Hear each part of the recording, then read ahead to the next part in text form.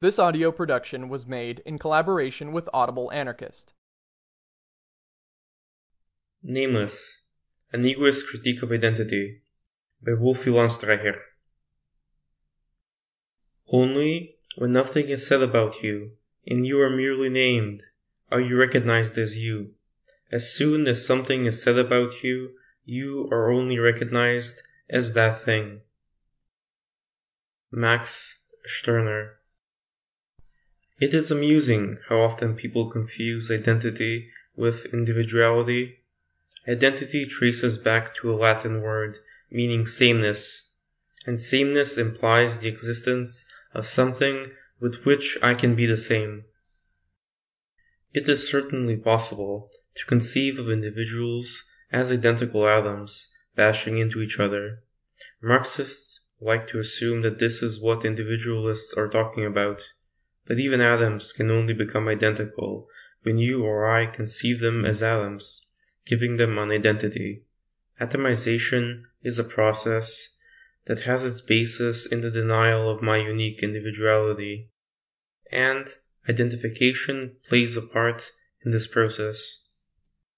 Stirner referred to you and I, i.e. to any individual in the flesh of the moment, as the unique, der Einzige.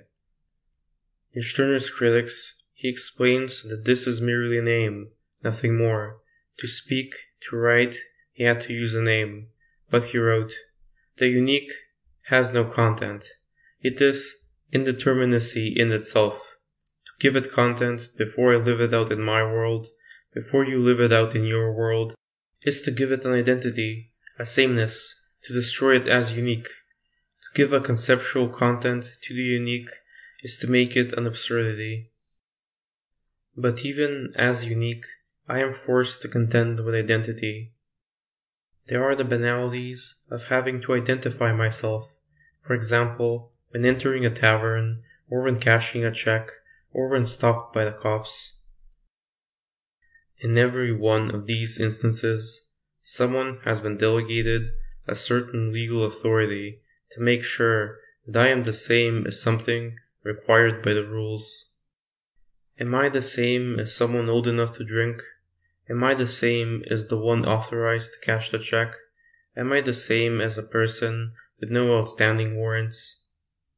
Each of these identities are concepts that I am supposed to live up to. And if I fail, I suffer the consequences. But, in fact, no one is ever the same as any of these things.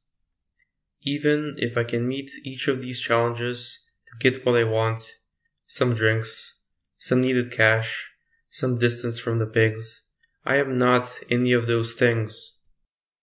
And those who impose these tests on me are my enemies, in that they impose abstractions unto my unique self, forcing a conformity to their rules and to a social requirement for personal consistency.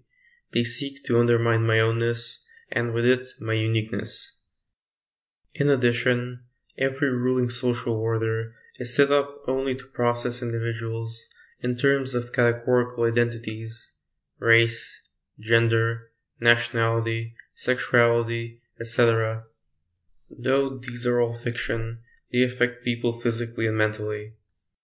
These categories have served as justification for enslaving individuals, excluding individuals, placing restrictions on individuals, beating and killing individuals, etc. ad nauseum.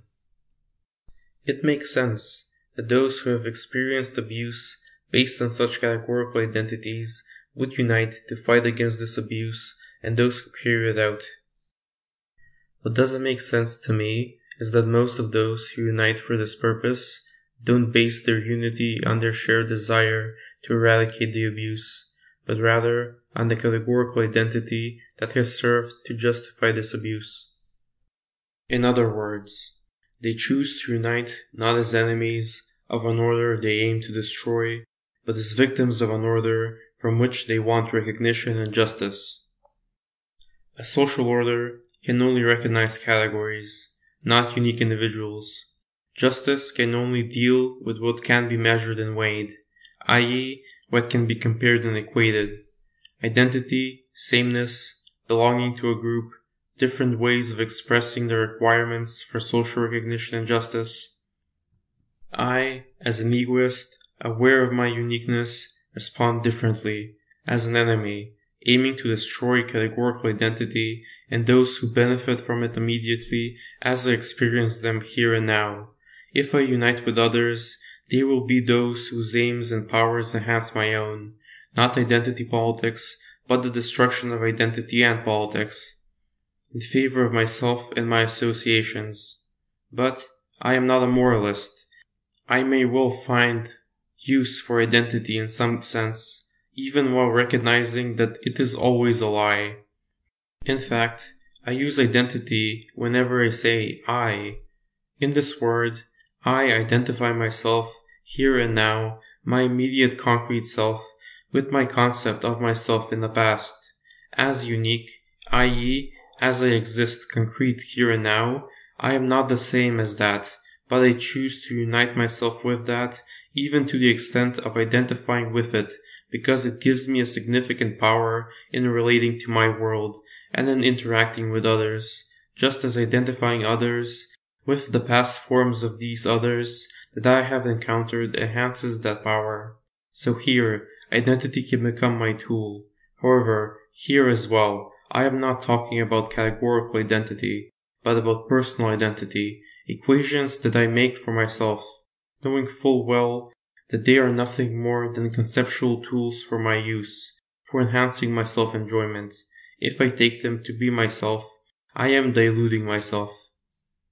Recently, I have come across communiques from individuals, apparently acting in small groups, who describe themselves as individualist nihilists and egoist nihilists, laying claim to various attacks against the ruling order.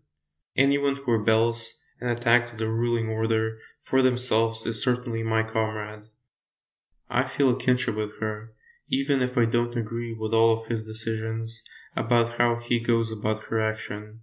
But I wonder why someone who's acting for himself, for his own life, feels the need to lay claim to her actions at all, let alone by using a group name, creating a group identity. If I chose to attack the ruling order, or to act against the law in any other way, this choice springs from the immediacy of my life, here and now, and I owe no one an explanation, nor do I need the inspiration of others' actions to move me. It is my own life and my own opportunities that move me. It's true that a rebellious act may move the rebel with passion, so she wants to express her rage and joy. Then he might write to claim his act, but there is no need to do so, and a great deal of wisdom in not doing so. But what I question most in this is that individuals who claim an act in this way are taking on an identity. This is why they have to name themselves, and as beautiful and poetic as some of these names are, they remain labels for an identity. The signed communique replaces the immediate fleeting meaning of the action for the unique individual who carried it out with a permanent meaning intended to explain the action to an audience. With permanent meanings come permanent identities, and the unique individuals disappear into this crystallized form. A unique individual acting for herself is nameless. She is nameless because her existence is too immediate and fleeting for any name that is not completely empty of meaning or thought to express him.